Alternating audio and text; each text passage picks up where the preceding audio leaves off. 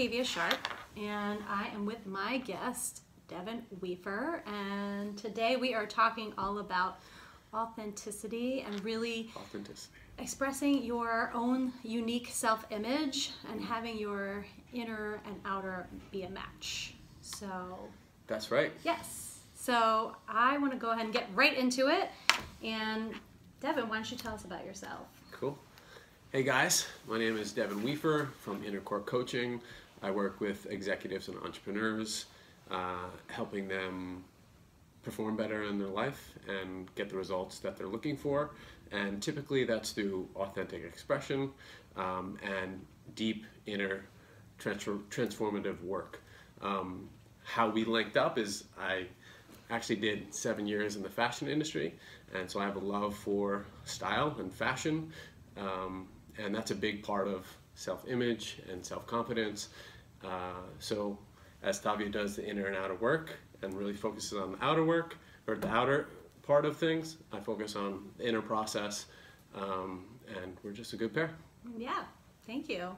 And just for those who don't know me or what I do, I'm actually a image coach and a men's style expert, and I spent about 15 years working in the fashion industry as a designer, and I worked for some brands like Calvin Klein and Macy's and Nautica, and now I take that experience and I actually apply it to both individuals and companies, and I help them with their image and their personal brand through workshops and training and one-on-one coaching as well. So that's both of us. So today we want to talk about authenticity, and both of us being from the fashion world, we thought this was a great topic because, you know, we both think it's important to actually dress as you would your authentic self, and how do you actually go about doing that? You know, what does that mean and why we think it's important to do that? So what is the authentic self? Yeah, I mean, I think it's about your values and really getting down to the core of how you think about yourself and how you want to present yourself into the world. So it's really thinking about being intentional is what I always tell my clients, and what I speak a lot about is intentionality, because we all have to get dressed. We all have to go outside of the house and wear clothes, but sometimes it's an afterthought. You know, like we are rushing in the morning, getting things done, and then we think, oh, what am I going to wear today? But actually, if you did that in reverse and you were actually thinking more intentionally when you open up your closet or even planning it the night before, then you can think about, okay, where am I going today? You know, who am I meeting with? And how do I want to express myself? Like, how do I want to present myself to the world today? And what is the impression I want to leave behind? So what do I want to leave people with? Because it is the first impression. And, you know, how do you use your clothing as a tool to express who you are and what you're about? So. Yeah, I like to say I don't wear clothes that express my authentic me. I wear clothes that accent who I already am. So we're going to talk a lot about authenticity and self-image and confidence and how to sort of maximize who you already are. Yeah, exactly. And so, you know, like it all really comes down to the value that you provide and how you want to present that to others. So what message do you think that your clothes actually communicate to people, you yourself? Yeah, as far as my outfit, you know, my style is put together, you know, ornate details. I like details, like me personally, so I like that to translate, but also the casualness of like my cap translates as like relaxed, open, centered, grounded. And do you feel like that when you choose clothing, like that's what you think about? You know, how am I going to incorporate this into how I want to present myself and my brand? Do you think about the personal brand as well? Yeah, completely. It's always through, you know, how do I, you know, accent who I already am, and like, how does that translate from on the other end when people are looking at me, like how are they perceiving what I'm wearing? Like I'm, you know, very structured and detailed. Sometimes don't tell anyone, but I wear the same, you know, jeans because, you know, I'm utilitarian, right? And we're in New York City. It's smart. It's smart, right? No one really notices the jeans, right? But, you know, people will always notice what you're wearing, and, you know, here up, right? So everything sort of fits into some sort of rationale, as far as how I perceive myself and what I want to present to the world. And I like that you brought that up, because I think it's important that it's not about buying a whole bunch of stuff. I don't ever think that we need a lot of things. I think it's more about finding the right items that fit you, your lifestyle, and how do you bring it all together and make it versatile. Like for me, I used to design a new line every season, and it all went together. The components, like how many shirts I designed, the jacket that went with it, the jeans, you know, everything fit together like outfits. And so that's how I bring that to working with my clients, because I want to make it like it's for you. So this is individualized. It's not about buying all these different things. It's about creating a wardrobe that works for you. So like you having, you know, some basic jeans or some basic pants, and then how do you maybe mix and match the tops or your jackets, and how do you make them versatile for you? So I think that's a good point. Right. Yeah. I mean, you can do some little tweaks to an outfit, and it'll be experienced as a completely different outfit. Yeah, exactly. But that's the whole point, just getting creative with that. So why did you pick this print? You know, truth be told, a couple years ago, I couldn't even wear this print. I sort of would think that this print would be saved for like Vegas occasions, because in my opinion, I thought it was too loud, or like I just wasn't on the confidence level to wear it. And so I would only wear it once or twice a year. But like now, right in this moment, in this season, this is my favorite shirt. And I figured out a way to pair it in a way that feels authentic to me. So I, you know, on the loud spectrum, I think it is a little, you know, ornate and loud. But, you know, with this jacket, it dumbs it down a little bit, gives it a little bit more structure, and the hat definitely subdues the overall look. One thing that we've talked a lot about is how, you know, we both approach, you know, looking at clothing, and you said that, you know, your presence gives power to the clothes, where, you know, my opinion is that like the clothes can give you the power, you know. So tell me more about why you think that your presence gives power to the clothes. I think people are, if you are your authentic self, I think you're naturally magnetic. But there is definitely something to be said about wearing nice clothes and understanding the value of pairing different colors and patterns together in a way that is aesthetically very pleasing and beautiful to the eye. So yeah, I think it starts with the presence, and it starts with the person being aligned and connected to who they are, what they stand for, knowing themselves deeply. But that translates in the physical realm, in the aesthetics and how everything's paired together. And it just makes you a magnet for all types of things, you know, for getting better dates, for getting raises, being taken seriously. There's a long list of benefits to being aligned inside and out with the clothes you wear and how you show up in the world. Yeah, I mean, I definitely I like what you said about that. And for me, I really think that maybe if you don't feel that confident, then using clothing as a tool to really start to embody more of this confident attitude. So when you walk into a room, you command it, versus feeling like, you know, shrinking in and hiding out and playing small. You can actually start to really think about your clothing as a tool and say, I'm actually going to think about my wardrobe in a way that speaks for me, so that when I walk into a room, people notice. And that's going to get me more attention. That's going to get me more of clothes business, for example. You know, if you're an entrepreneur or if you're single, maybe it's going to grab some attention of the opposite sex.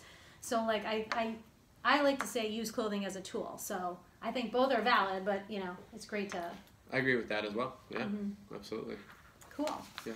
So, you know, we talked a lot about like, how do you think you're showing up, and, you know, just really taking what we're saying and actually incorporating it into your own personal goals. Like, you know, do you feel that you really show up in a powerful way, and how can you use your clothing, your wardrobe, and the way you dress to do that, you know? Yeah. I mean, think about when you're sitting across from someone, just like, what are you noticing about them, right? Like, what are you picking up about them? We all do it. We all, seek to understand someone by what they're presenting. So, for example, I have mala beads. I'm a spiritual person. Spirituality is a big part of who I am, but it's not, I'm not, trying to convert you into my church, so to speak, right? But if someone was paying attention to the details, like I said, I'm a detail-oriented person, and you should be too, because you can pick up a lot of clues as far as what people appreciate, what people value, and that's oftentimes very much expressed in the brands they wear and how they style themselves. So if someone was noticing that, they might if they were spiritual themselves, they might pick up on that and be like, hey, like, why do you wear those beads? Like, and it's a great talking point. Totally. You can just connect with people, or another example comes to mind. A father who, their son or daughter made them a bracelet in camp, right? Summer camp, right? It's a great talking point. Be like, oh, I like your bracelet. It's sentimental to him, and it gives him power, and because we all have the pictures of our kids at our desk, or we wear something from people that are important to us, right? So necklaces to jewelry to tie bars. I mean, the finer details, if you can pay attention to it, it really says a lot about who that person is, and you can connect with people on a deeper level. So back to it, like, how are you being perceived on the other end, and what are you presenting that you're unaware of that's like hindering your performance, and how can you present in a way in which is more congruent with how you want to show up? Yeah, and I also think like the next thing would be like your mindset around that, and how are you thinking about it, like, for yourself? And if you're out and you're socially meeting people, like, what is your mindset about how you're presenting yourself? Like, do you feeling good about it? Like, is it in the way? Maybe you're on a date and you were thinking, oh man, I shouldn't have worn this, or is she thinking about how I look? And then that's the thing in the way. When you actually just be there and present with the person, because if you know like that you look good, then you can just throw that out the window, and that's not in the space anymore. It's not going to be taking up space. Exactly, I like that, right? And you can just be present with the person. One less thing that's like crowded up here, and you can be in there, connected in the moment. So what's your mindset? Or if you're like networking, a lot of my clients are out networking. They're business owners, or they're in a business where they have to meet new clients and have new opportunities. And if they know that they look good, then like that's like right there, they're already in. The impression is set, so they don't have to even think about this being in the way at all. So I think, want to think, what is your mindset around this? And when we're concerned about our appearance, it's actually impossible to be present. Yeah. When you're thinking about what you're wearing and how you're coming across, and like, you want to do all that stuff ahead of time. Yeah. Like, you want to be confident when you put things on, like, that is congruent with who you are. And then you walk out the door, you forget about it and be like, yes, this is what I'm wearing, this is who I am. And that translates when you sit across from someone and you're just present with them. You're not thinking about like, oh, do I have something in my teeth? I mean, obviously, go to the bathroom, make sure that you don't have anything in your teeth. Right. But it's a distraction. It's a distraction from being connected with someone and like being lost in the moment of like really understanding them, because everyone wants to be gotten and understood really at a core human level, and to be seen and understood for what we value, what's important, and who we are. When we say, hey, I really like that jacket, and you're genuine and you're not caught up in your own baloney, and you're present with that person, it really translates in deep connectivity between two human beings.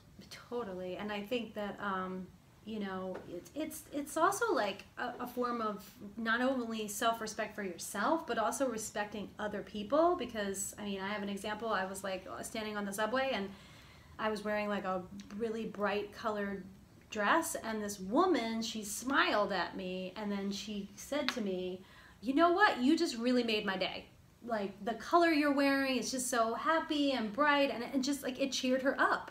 Literally something I wore, you know, this is a complete stranger, and she smiled, and it was like a genuine connection. And I thought, wow, this is how powerful our clothing can be, you know. And think about all the things that people don't say. You know, that's really what it comes down to. And I feel like, well, most communication is nonverbal. Yeah. Anyway, it really is. So if we're not using this as a tool, you know, and what I like to say is this could become your secret weapon. Like, let it be your secret weapon. And it's so powerful when it is. It feels good too when people give compliments, and it's positive reinforcement, and then you feel good about yourself, and then guess what? You attract better things and better opportunities when you feel good and you look good. So I guess this is a good segue. We really want to, you know, now put the questions out to you guys. Like, what do you think about this topic? You know, do you think how you dress is important? And, you know, send us your questions, because actually we're going to be doing 2 more videos as an extension to this. And in the last video, we're going to even give you a special offer, so stay tuned for that. But in the meantime, you know, we really want to get your questions and answer them on the next time. So let us know, comment below and share with us, and we look forward to hearing from you guys. Yes, send in your questions. We would love to take your questions and support you guys in looking sharp and being sharp. Yeah. All right. Thanks, guys. See you next time. Thanks, guys. Take care.